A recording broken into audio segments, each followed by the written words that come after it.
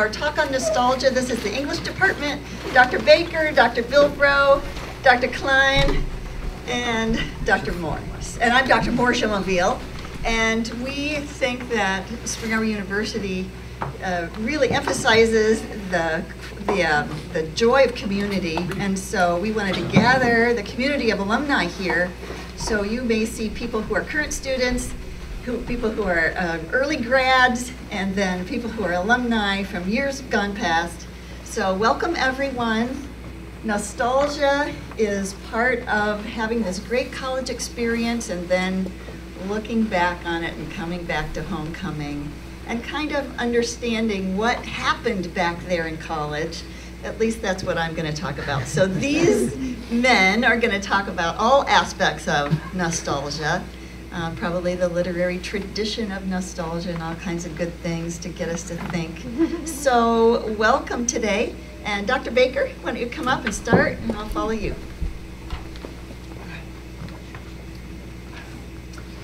I'm wearing a jersey from high school soccer. So this is just entirely a talk about my stats from my senior year in high school. You might be even more surprised to hear the first words out of my mouth. Wendell Berry's short story, The Wild Birds, begins with a rather ominous opening line. Where have they gone? Wheeler thinks, but he knows. Gone to the cities, forever, or for the day. Gone to the shopping center, gone to the golf courses, gone to the grave.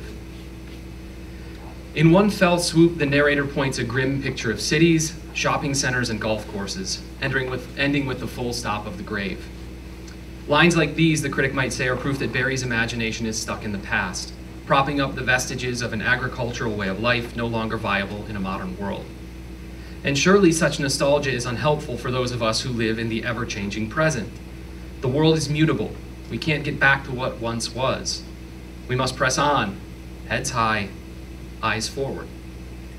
And so, readers of Berry's fiction must come to terms with the reality that the voice of Port William often calls upon us to cast our vision toward things that have passed away, toward people who have gone to their graves. It is thus understandable that readers may find his fiction to be too concerned with the past, to be suffering from a myopic vision, stuck like Dante's diviners with our heads on our shoulders facing in the wrong direction. But I think that's an unfair, you might be shocked to know that, I think that's an unfair critique of Berry's fiction. And despite the somber tone at the outset of that particular story, it's a tone that is not ultimately pessimistic. Like much of Berry's fiction, this story, The Wild Birds, is concerned with the passing away of dear things and the thankfulness, forgiveness, and hope that those in the community Port William and we readers nonetheless practice. In fact, Berry's nostalgia fits well within the long tradition of literary lamentation that reaches back to some of the earliest surviving poetry in the English language. And if you have me in Early Brit Lit, we read a bunch of that. In fact, I've argued elsewhere that nostalgia in Berry's fiction is in fact teaching us to remember rightly those who have gone before us. Not so that we might turn back the clocks to live in a fabled past, but so that we might find hope in its memory for today. And such nostalgia ties us to the oldest poetic literature of our language. So when most of us hear nostalgia, and when we use it in the English language, we do so to describe a sentimentalizing affection for the past. Oh, he's so nostalgic. A way of remembering that focuses on the good, but rarely enough on the bad. We might even feel that a person who waxes nostalgic has lost touch with reality. If we could just get back to how things used to be. Whenever that is. We can't change the past, so dwelling on it is a fool's errand. But at one point in the history of our language, nostalgia carried with it a rather positive meaning, longing for one's home. And I think it is in this vein when we think of nostalgia not as a quaint emotion, but as a deep desire for homecoming, that we're right to describe fiction that dwells on the past as nostalgic. Such nostalgic stories have a long history in the Western world. For instance, the theme of Nostos, which is a story of homecoming, was common in Greek literature. And if you've ever read the Odyssey, you know that the Odyssey is a prolonged Nostos, and it culminates at the great rooted bed around which Odysseus' entire world has been built. And perhaps the most infamous Nostos is in Aeschylus's Agamemnon. And if you take us in Worldlet, you often get to read these stories. And this begins with a tragic Nostos that inverts the virtues of the theme. Agamemnon, returned from war, the great general, is slain in a bathtub by his wife, Clytemnestra, and her lover, Aegisthus, in his own palace. And so it's to these stories of homecoming, to the image of Odysseus weeping on the headlands of the island Ogygia, one of my favorite island names, if I'm ranking island names, as he pines for hearth and home, that I think we might do better to trace the journey of our word nostalgia. So here's the last thing I want to say. If we think of nostalgia as a deep longing for home, a lamentation for a familiar order that has passed away, then I think we're able to save it from the dustbin of shallow sentiment, recovering its long history as a part of those stories in which a protagonist imagines the restoration of something dear that has been lost. And because nostalgia is concerned with imagining the goodness of things as they once were, it is at its core an exercise in the virtues of patience, hope, and gratitude. Patience because one must suffer the possibility that all may be lost. Hope that though things have changed, they might yet reveal their goodness in new and unexpected ways. And gratitude for those who have gone before and told us stories of their struggles so that we ourselves might find strength to persevere. Indeed, stories of nostalgia make us vulnerable, which is a great word. It means to be wounded. You can be wounded. They inflict on us a double wound, though, I think, as we at once feel both the pang of loss for that which we have loved and the pang of joy for having loved it.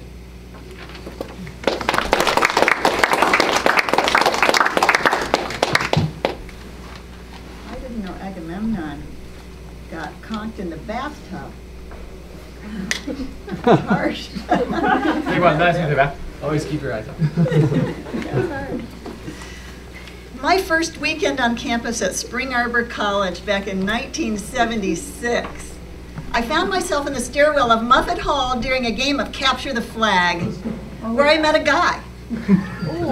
After the game, we talked for what seemed like hours. We struck up a friendship that lasted a lifetime. That was Joel Varland, a player on the soccer team with my brother Raj. You thought I was going to say Robert, but the best was yet to come. He told me later he'd asked Raj to introduce us, and Raj told him, "You're on your own. Do your own dirty work." As it turned out, Joel and I became fast friends. We went to each other's weddings and still see each other's families. Joel, who is a professor at Savannah School of Art and Design, just painted the Word to Image mural up on the second floor of Sayre Decan, down kind of the English hallway. So you know what I'm talking about. He was an alum who came back and gave that gift to the university because he loved the school.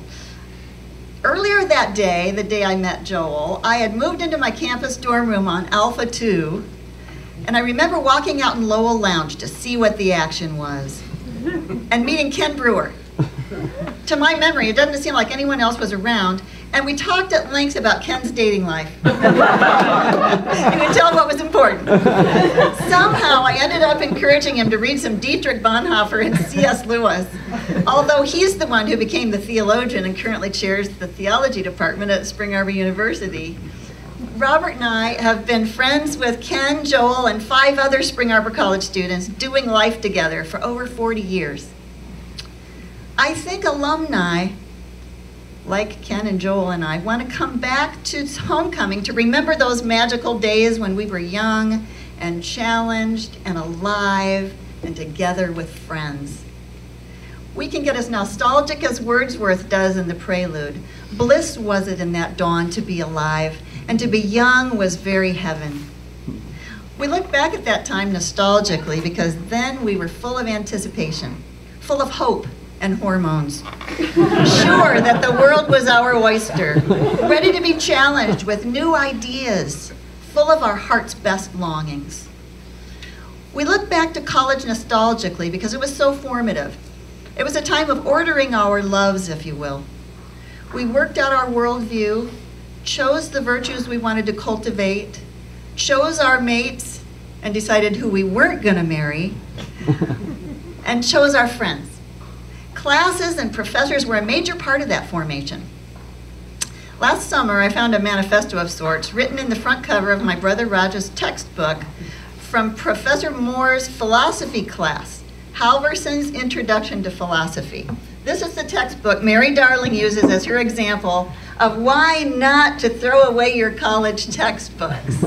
Because last summer I was looking through Raj and Linda's bookshelves in Kansas in their home, and I found this manifesto of sorts written in the front of Raj's college textbook that we all used in our generation, our era used this for Intro to Philosophy.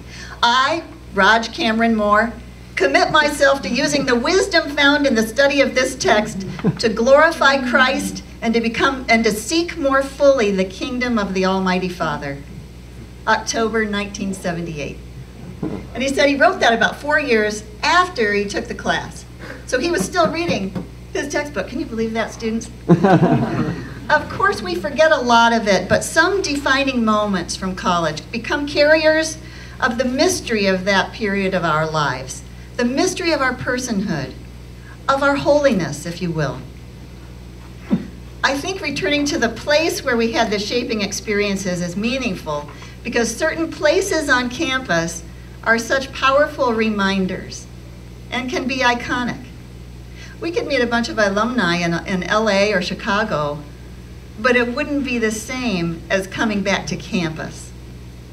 Place can be a marker, a carrier of meaning. For me, it was Muffet Stairwell and Lowell Lounge. You have those places on campus too that call up powerful memories. You can even buy a brick from Muffet Hall today. If you have no money, just go lean up against the wall of what used to be E.P. Hart Auditorium back in the day, and just to feel the vibes. Willa Cather's novel, Lucy Gayheart, depicts a character, Harry Gordon, who returns to the place where Lucy, when she was 13 years old, had skipped over wet cement, leaving 3 slight footprints in the sidewalk. Later, Lucy dies in a skating accident on a frozen river, but her footprints remain, quote, delicately and clearly stamped in the gray-white composition. The travel of the years had not made them fainter. Harry revisits those footprints etched in the sidewalk, for nothing else seemed to bring her back so vividly into the living world for a moment. Sometimes when he paused there, he caught for a flash the very feel of her. An urge at his elbow, breath on his cheek, a sudden lightness and freshness like a shower of raindrops. There are other things that remind Harry of this character, but it's the footprints that bring Lucy back most intensely. Maybe because those footprints are not just a mental image. Her feet had actually touched the wet cement, and in themselves, the footprints carry the weight of her tangible presence. Places on campus can carry memories that linger like that, because where something happened is as significant as when it happened. Because tangible things can connect with inner realities. So we come back to campus, we come home for homecoming, to revisit the places where our defining moments shaped us. The power of nostalgia can also move us to assess how well we followed the precepts we chose when we were here. In my life choices, have I followed the wisdom I discovered in texts like Halverson? Have I lived deliberately, even if I'm not in the woods with Thoreau?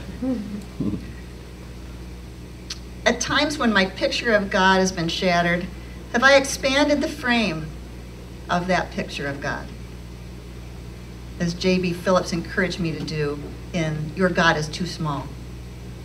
Have I served the work, as Dorothy Sayers teaches, without looking for gratitude or recognition? We're taking stock when we come back to campus. We aren't the same people we were in college, but yes, we recognize ourselves in this place. As T.S. Eliot puts it so well in the Four Quartets, we will not cease from exploration. And the end of all our exploring will be to arrive where we started, and know the place for the first time.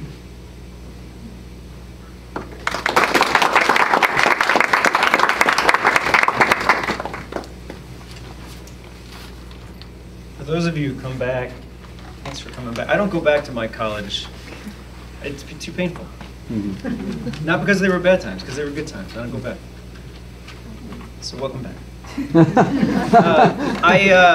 It must mean it was miserable for you. That's why you're back here.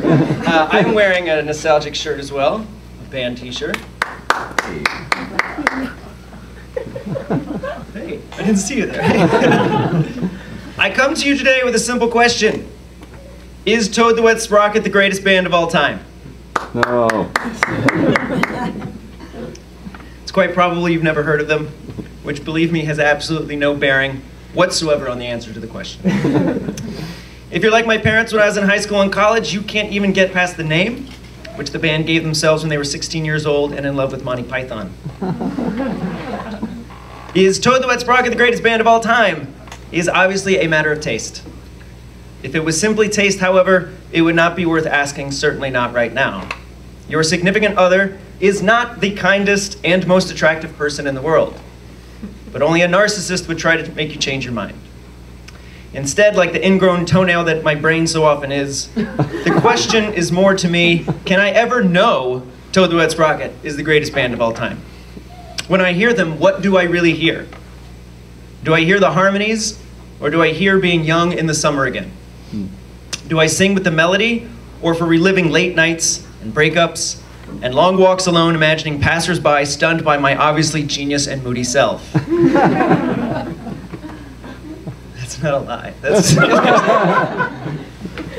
The question for me is not what objects and places I am nostalgic for. I know this already. We know this. Psychologist Petra Janata calls it the reminiscence bump, that we are biologically wired to remember with greater breadth and feeling our lives between the ages of 12 and 22. Whatever music you're listening to at 15 is staying with you the rest of your life, for better or for worse. This is why it comes back like every 30 years, when those people have like money to spend and things come back. So the 80s are back now, because this was when my generation was young. To this part of me, yes, Toad is the greatest band. You have yours and I have mine. Let us move on and be friends, thinking the other has real crap taste in music. The real question, however, is what believing Toad the Wet Sprocket is the greatest band does to me right now. What the reminiscence bump does to me, not when I am imagining being 19 again, but when I am actually living life as a 41-year-old man. Is the reminiscence bump a virus? Does it consume everything around it? Or is it an organ, more vital than the other tissue around it, but symbiotic and unified? In Kurt Vonnegut's book, Cat's Cradle, he invents a term for a married couple that is so intimate with one another that they close off from the world. He calls it a dupras. When one member of the dupras dies, the other soon follows. We might believe this is romantic, as in the Ben Folds song, The Luckiest. Ben Folds, good musician, not the greatest band of all time. That's been established. Do you all know that song? Does it? Yeah. You know the song, The Luckiest. Look it up on your Spotify app. It's very beautiful. After you look up Toad. The dupras is no different for this nostalgia either. It is good that I hold on to this band and call it the greatest in the world, just as it is good that you hold on to your significant other as the kindest and most attractive person in the world. But is there nothing new out there? My children are still under my influence to request the music I'm the one giving. And there's nothing that makes me happier than when they ask for a song by The Clash or Toad or someone like that. But when they are older, and when they present a different world of music to me, will I ask them, or even worse, will I ask only myself, what has Athens to do with Toad the Wet Sprocket?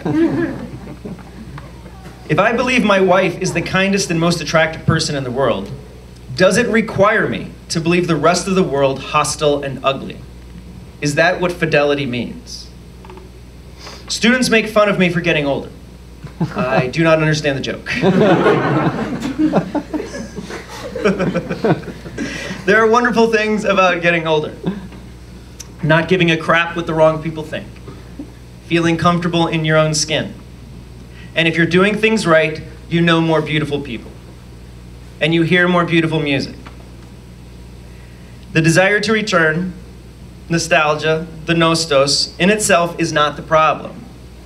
It is the deplacing of what isn't in our dupras of nostalgia, of rejecting what I don't know for what gives me safety, to demand that there be only one, to be scared of shading, to need the validation that there is no other option in the world. This is when love turns into a parasite. And like all duprasses, when one side goes, the other side goes as well. For the record though, Toto et Sprocket is the greatest band. Listening party after the talk. Thank you.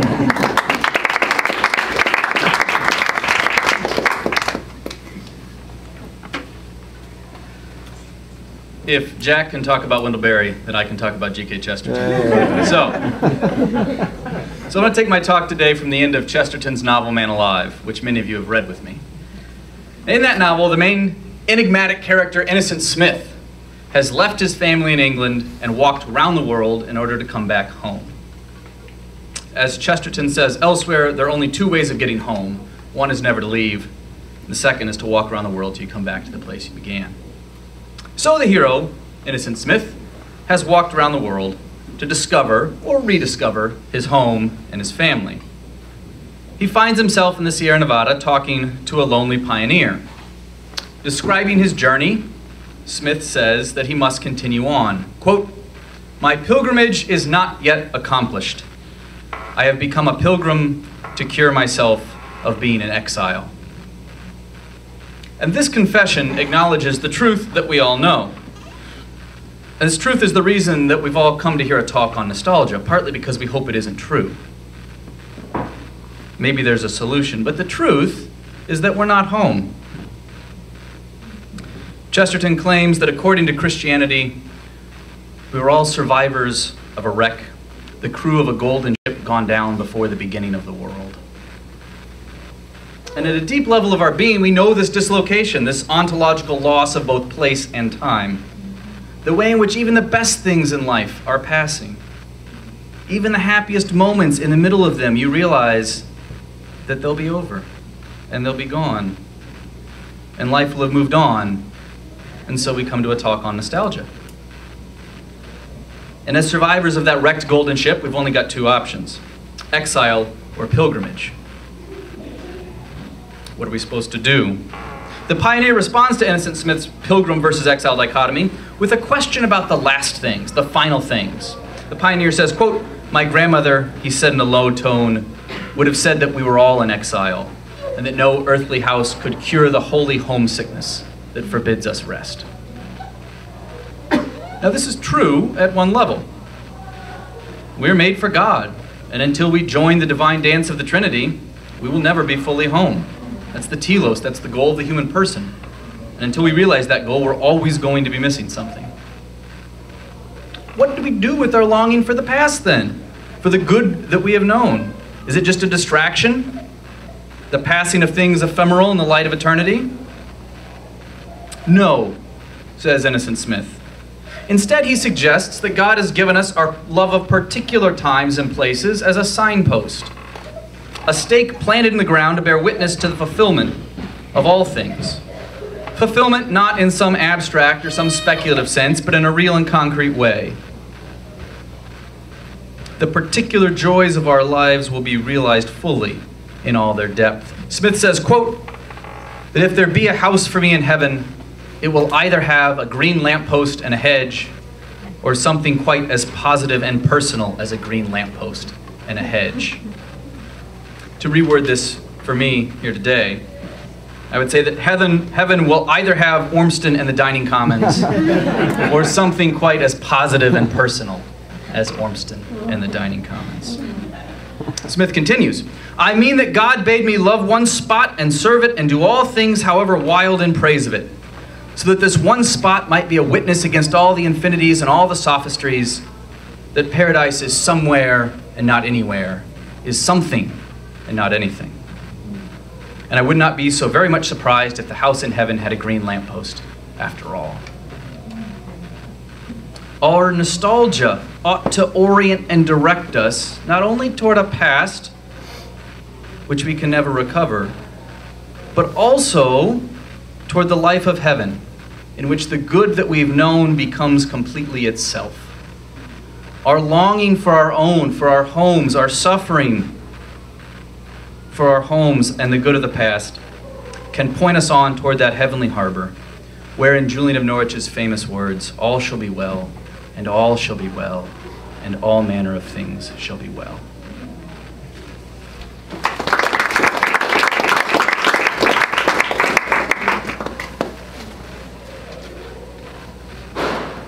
Speaker's really annoying. It's just like munching constantly. Yeah, it's great. I'm just going to read one poem, say three things, and then read a prayer. And then are we going to have a kind of a discussion time? Sure. Do you want to try?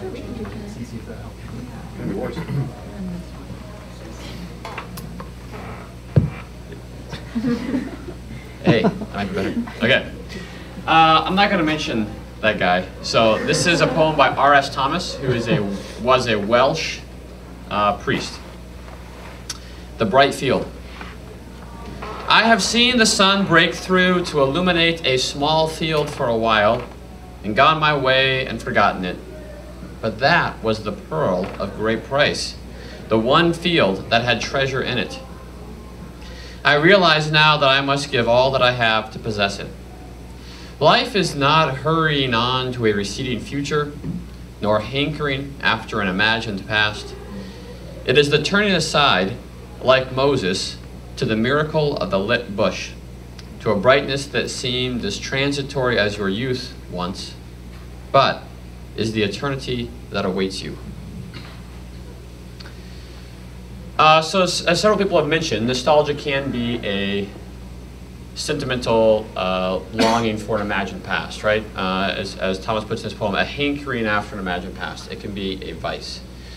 But it could also be, I think as everyone's talked about, a turning aside to a glimpse of an eternal home, right? It can be a taste of a good which reminds us of the good in which it participates.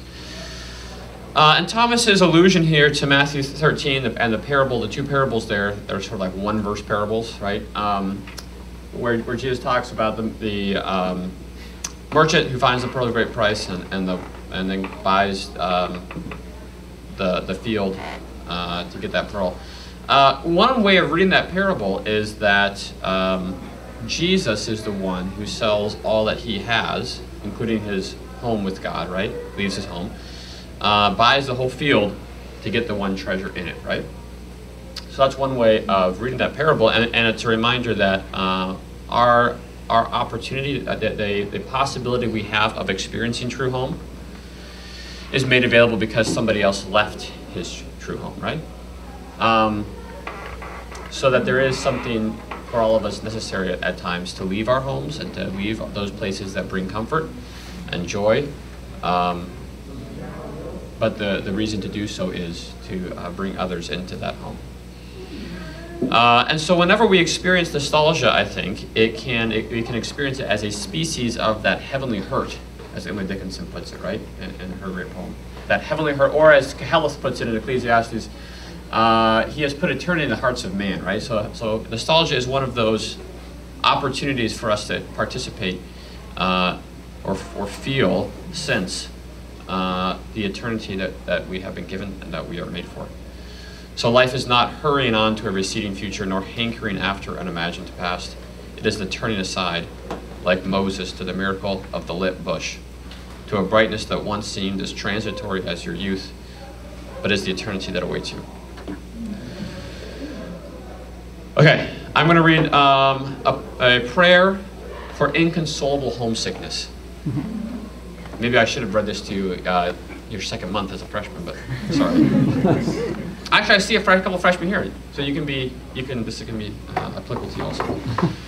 Let me steward well, Lord Christ, this gift of homesickness, this grieving for a childhood gone, this ache for distant family, lost fellowship, past laughter, shared lives, and the sense that I was somewhere I belonged. It is a good thing to have a home. But now that I have gone from it, let me steward well, O God, this homesick gift, as I know my wish for what has been is not some solitary ache, but is woven with a deeper longing for what will one day be.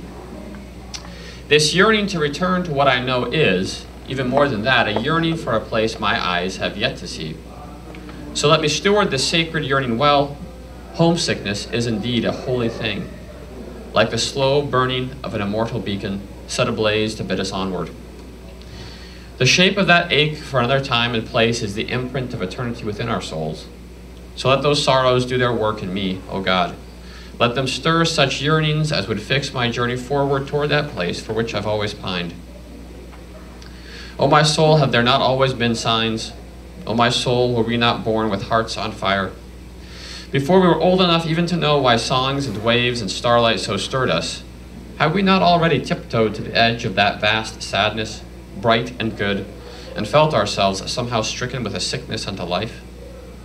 Hardly had we ventured from our yards when we felt ourselves so strangely far from something and somewhere that we despaired of ever reaching, that we turned to hide the welling of our eyes.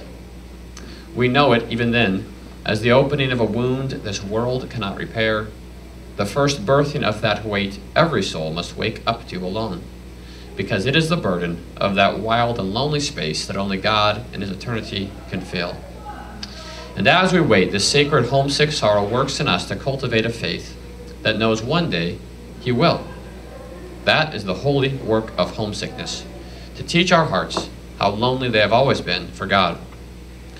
So let these sighs and tears, Lord Christ, prepare me for that better gladness that will be mine. Let all your children learn to grieve well in this life, knowing that we are not just being homesick, we are letting sorrow carve the spaces in our souls that joy will one day fill. O Holy Spirit, bless our grief and seal our hearts until that day. Amen.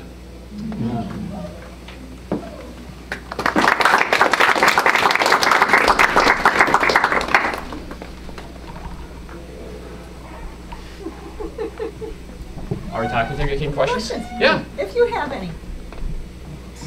You can feel nostalgic. So, I've got a comment, I think. It seems like that either exile or pilgrim, sort of nostalgic sentimentalism in the past, or eyes on heaven, sort of, that there's some, and maybe this is a question too, is there an implicit notion of the incarnational, which would be more like the burning bush? I think that for Chesterton it would be appreciation. For Barrie, I think there's a sort of a call to say we should have good villages and good towns and better farming, and I think it's like at the heart of a tension in Christianity that's, like the city of God and the city of man. You don't just get rid of government because you know that it's probably, fallible. So, do you think that's right? I guess that's my question. No. I didn't want you to hear your answer. I think so. I think oftentimes we think of heaven as somewhere out there and far away. And the whole point of the incarnation is that physical stuff participates in that reality now. Which is one of the reasons why we all experience place to be so significant. And those of us who are coming back for homecoming, it does things to us. And yeah, so I think your point about kind of paying attention to particular places, either in homecoming or then the other particular places we go back out to, maybe our homecoming gives us the eyes to see other spaces as significant, as sacramental, as holy.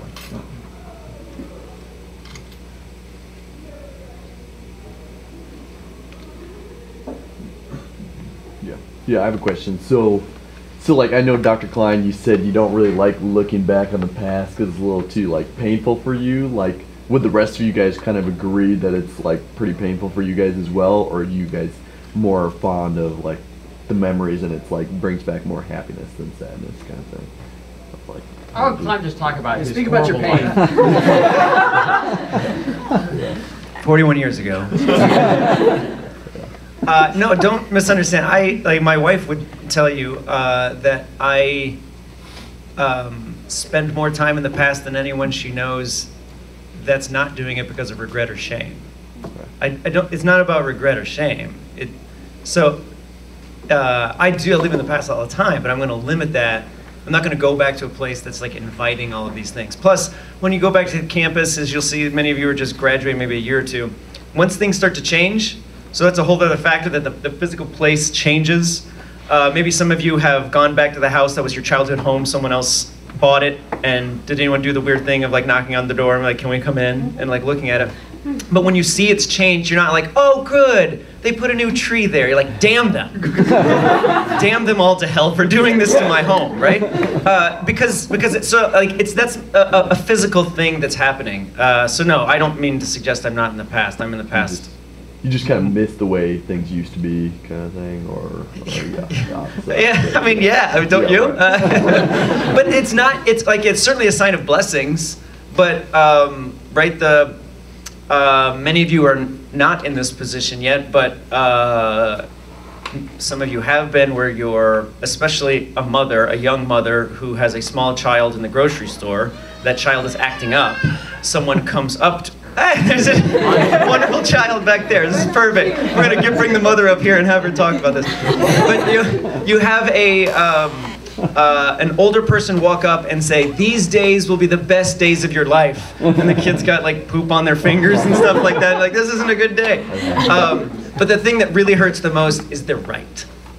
So it's not like, and even like soldiers do this as well. Soldiers like longing for fraternal organizations to be a part of something. So it's not just a sign of the good times. It's a sign of wanting something that you can't have. That, like I was trying to say, it's not necessarily a bad thing. I'm just sort of rambling. I want to turn the question over, like, do you guys think you do it well? And I want to know who somebody's going to curse when Muffet is taken down. The stairwell is no longer. That's right. You tell me.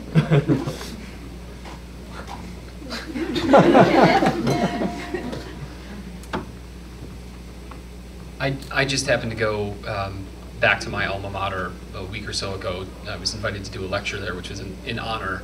And Kelly and I met my wife in college, and we were that couple that got started dating in November. We're engaged by April of the next spring, our sophomore year. People were like, you're too young. But our parents were like, we know, you guys are happy. So married then between our junior and senior year, but we went back thinking this is the first time we've both been there and spent time walking around on campus. And it was the same, but it was so different. Trees that, and I'm not that old, okay, but trees that weren't really there when we were students were now 20 feet tall and lush and filled out. The bell tower I had to climb to ring that my friends greased in Crisco so I couldn't get up it at our candlelight ceremony is now got a stone structure around it and sort of like hidden. It's like this little enclave. Giant bell tower, a chapel, a science building, everything is different. And it was a strange feeling of, in my mind, it's still the place that it was. In reality, it's someone else's place now. So I don't look back at that time and sorrow for it. There are parts I like about it, like skipping speech classes. I'm sorry, Mary. I saw Mary Darling back there. So, skipping speech classes as a freshman and then having to mature out of that and learn that to be a good student I needed to actually be attentive in class and attend. I miss that freedom. I don't necessarily miss that time of life because I was always looking forward to what would come next. So the greater challenge for me has always been not to be looking so far down the road that the place I'm at, it cannot be a place I become nostalgic about later, if that makes sense. Because I'm always thinking about the next thing.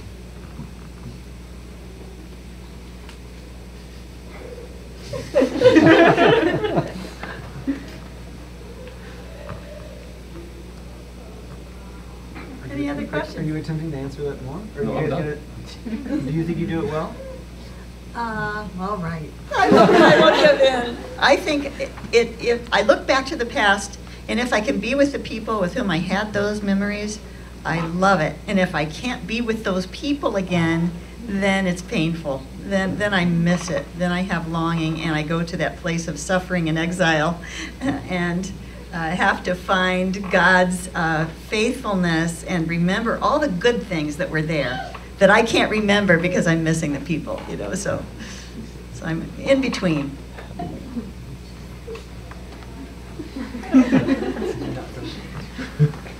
Yeah, I walk by Ormston every day, and it's empty.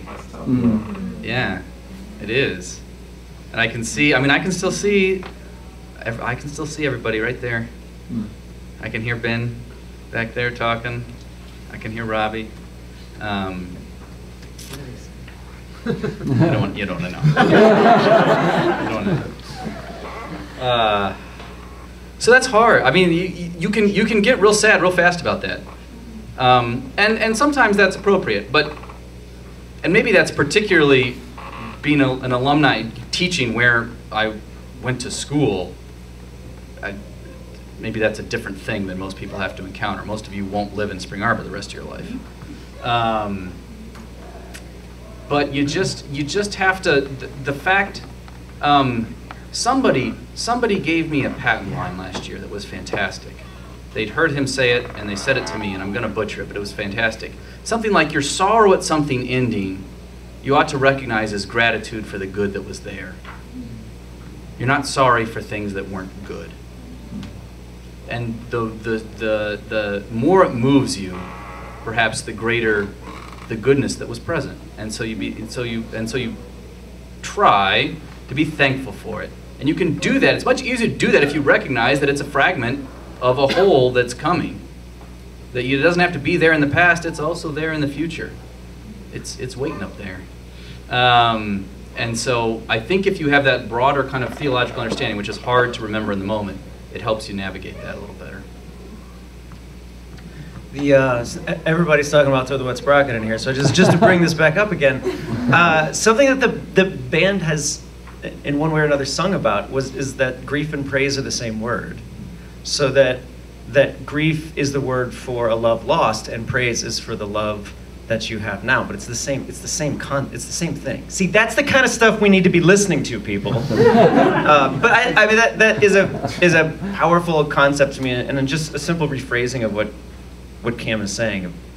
That grief and praise is just an issue of temporality, not an issue of anything more or less than that.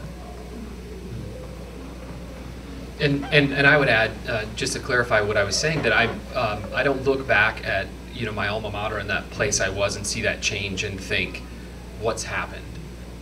As you get older, I think you become more aware that that change is part of the change we all experience. In fact, it pushes you out of a sort of maybe narcissism or self-centeredness where you interpret all of life experience through your own experience, and then you realize you're actually part of this thing that some other 18 to 21-year-old has now come into this space, and it's become, they'll be nostalgic about, you all, students will be nostalgic about Spring Arbor in a way that Cameron and Kimberly weren't. And as you get older, you come to realize that, and I think there's a goodness that connects you.